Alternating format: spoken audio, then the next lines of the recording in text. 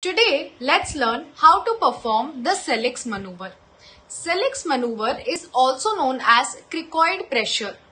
Where is it used? It is a technique used in anesthesia for rapid sequence induction and emergency intubation. What does it do?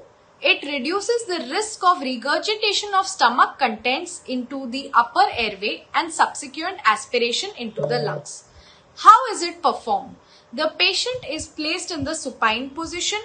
The person performing the maneuver, that is the anesthetist, locates the ring-shaped cricoid cartilage which is just below the prominent Adam's apple or the thyroid cartilage. Then firm backward pressure is applied to the cricoid cartilage. This pressure is of about 10 newtons when the patient is awake, and when the patient is anesthetized, this pressure is increased to 30 newtons.